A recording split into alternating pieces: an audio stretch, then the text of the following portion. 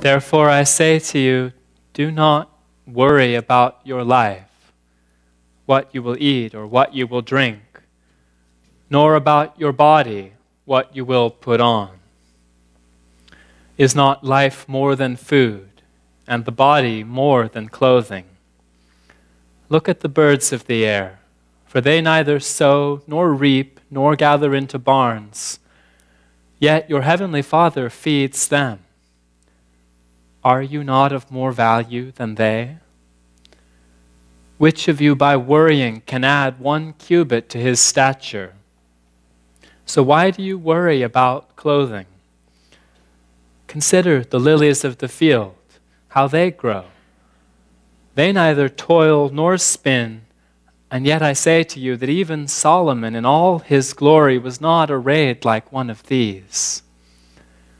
Now if God so clothes the grass of the field, which today is and tomorrow is thrown into the oven, will he not much more clothe you, O you of little faith? Therefore do not worry, saying, what shall we eat, or what shall we drink, or what shall we wear? For after all these things the Gentiles seek. For your heavenly Father knows that you need all these things. But seek first the kingdom of God and his righteousness, and all these things shall be added to you. Therefore do not worry about tomorrow, for tomorrow will worry about its own things. Sufficient for the day is its own evil. And we read next from the Gospel of Mark, another section of the Lord's teachings. And as you listen, I invite you to consider the contrast between the tone of this passage and the tone of the previous passage. When he had called the people to himself, with his disciples also, he said to them, whoever desires to come after me, let him deny himself and take up his cross and follow me. For whoever desires to save his life will lose it, but whoever loses his life for my sake and the gospel's will save it.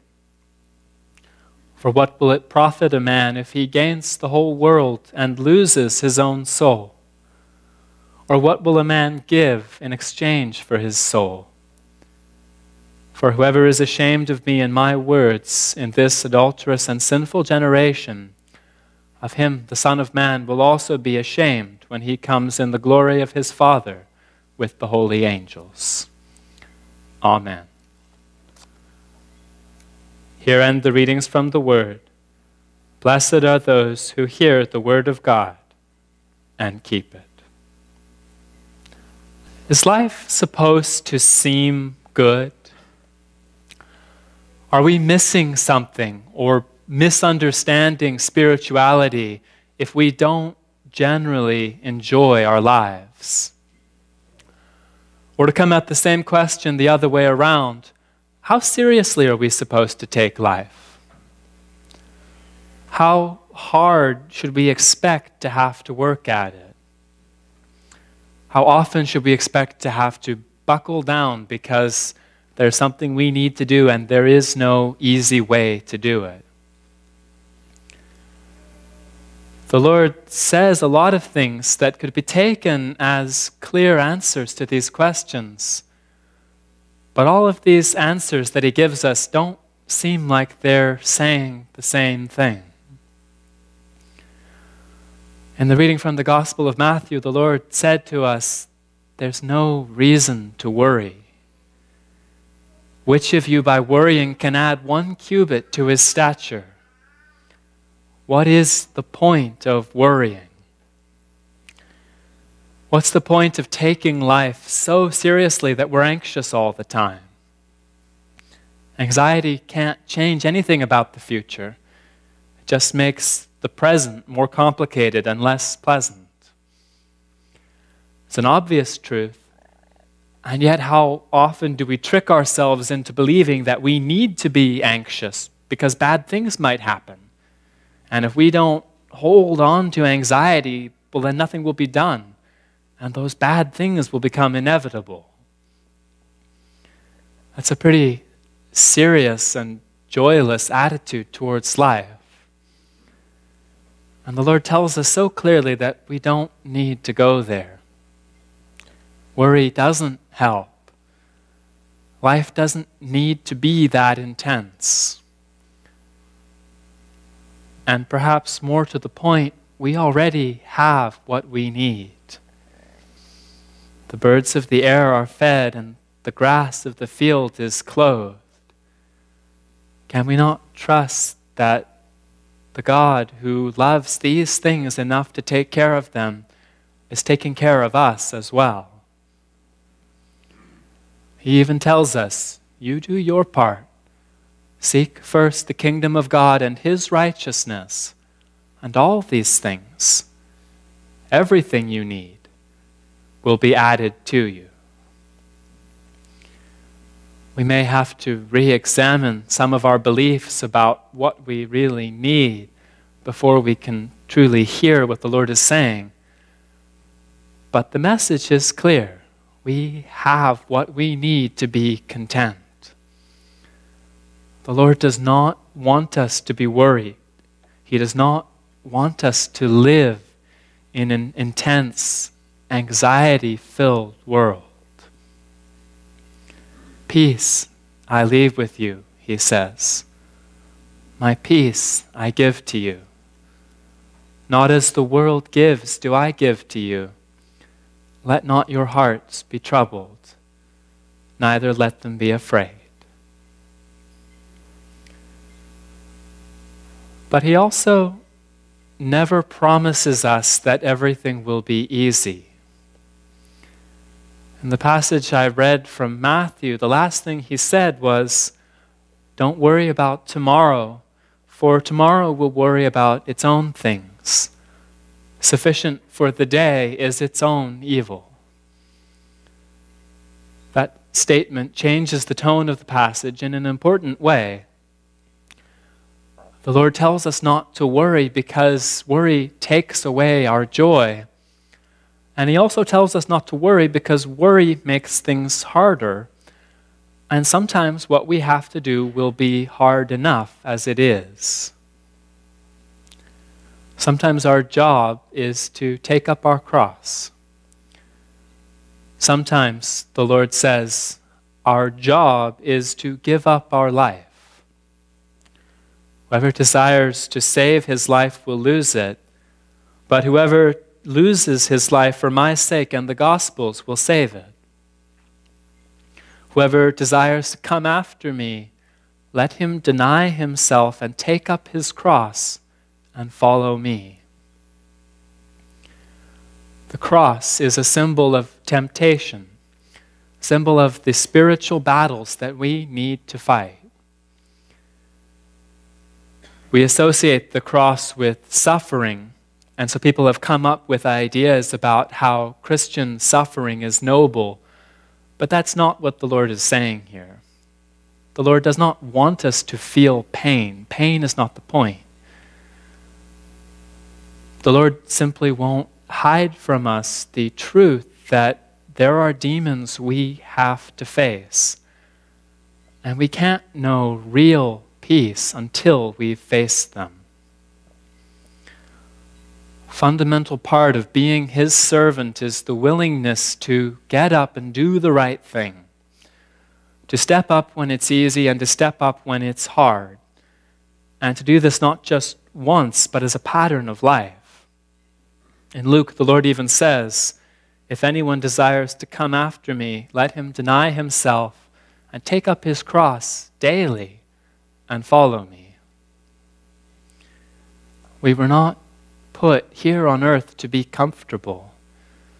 We were put here to choose what kind of people we want to be. There are demons who would work evil through us, and if we want to find heaven within us and see heaven grow around us, then we have to overcome those demons. And any amount of work required to that end is worth it, because nothing less than who we are, the character of our soul is at stake. For what will it profit a man if he gains the whole world and loses his own soul? Or what will a man give in exchange for his soul? So much for not worrying. So much for believing that we're okay right where we are. So much for not living in a world that's too intense. Part of what the Lord meant when he said, sufficient for the day is its own evil, is that sometimes what we have to do will be hard enough that there's no way to do it except one day at a time, one step at a time. Sometimes we're asked to give more than we think we have to give. There's even the challenging teaching that in temptation we're made to endure not up to the limit of our strength, but beyond it. In the teachings of the new church, we're told each person's power is limited.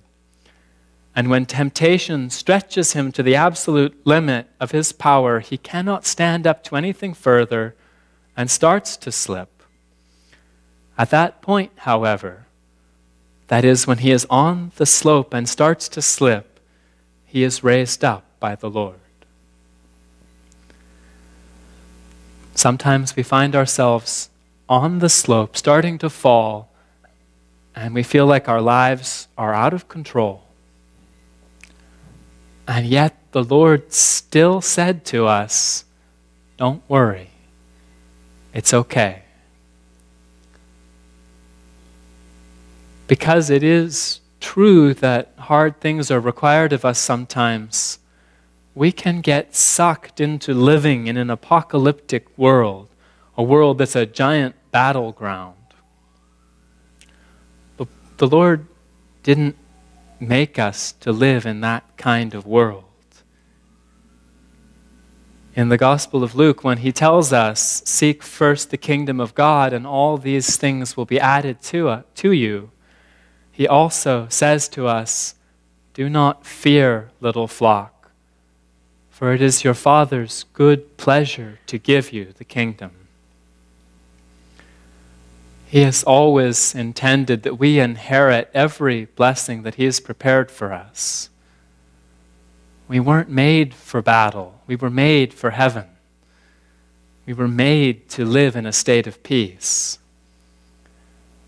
The seventh day of creation, which is the culmination of God's work and his vision, is a day of rest.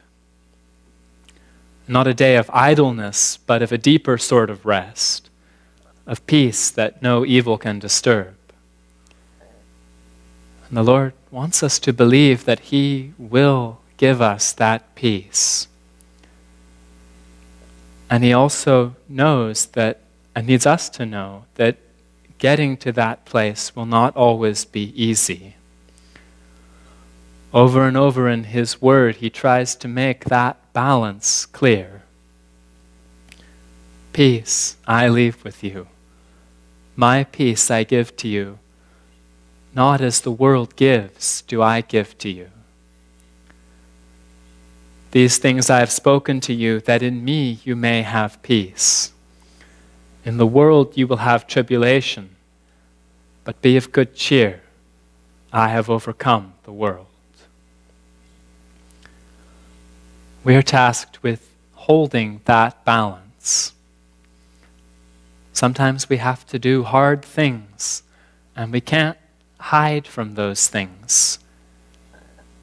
And we are okay. We don't need to be anxious.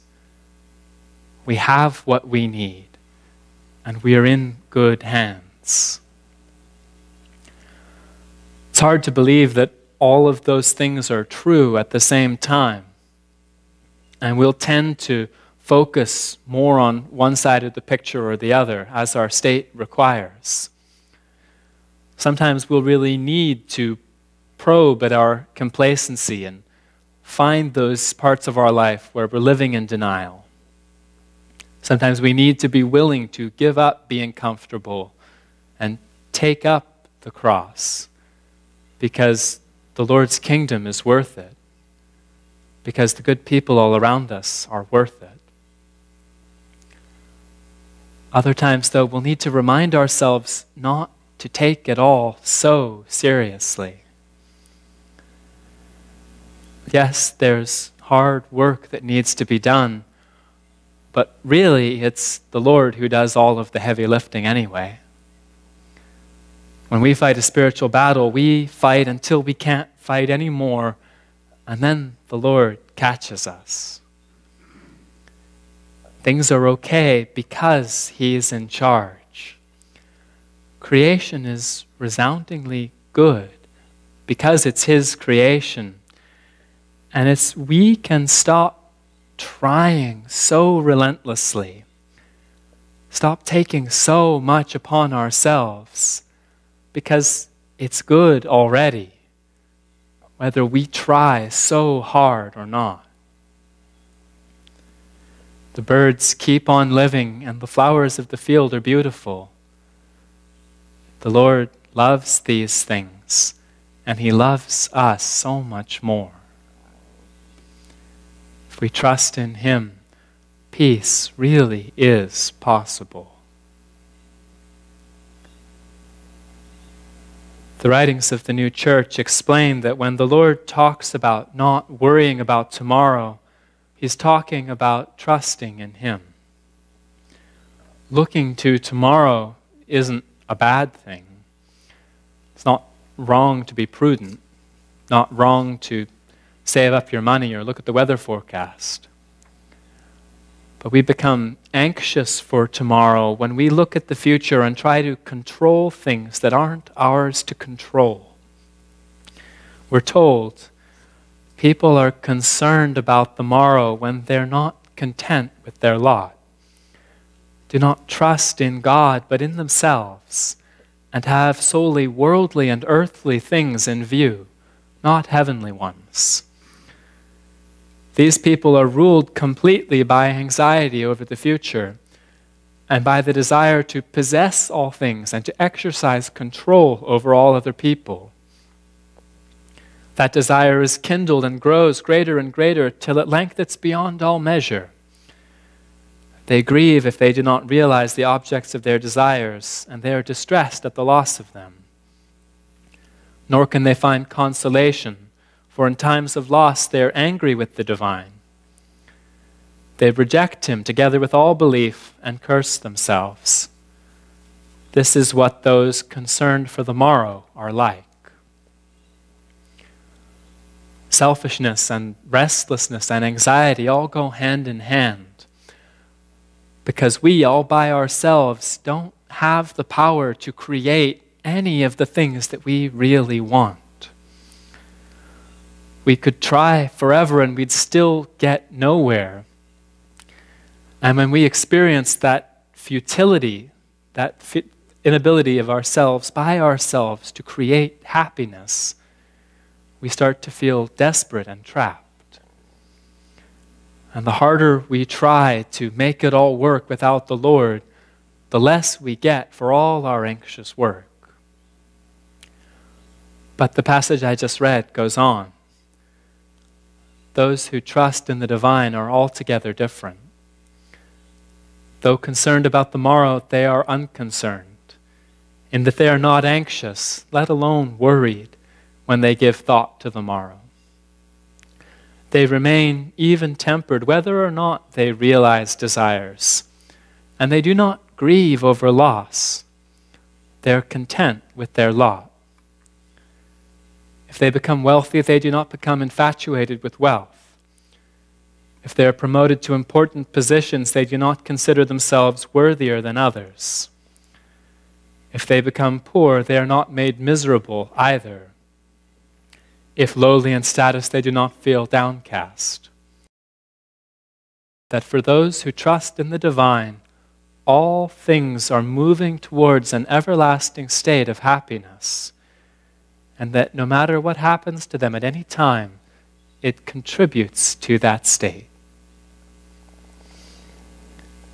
Trusting in the Lord does not mean that everything will always be great.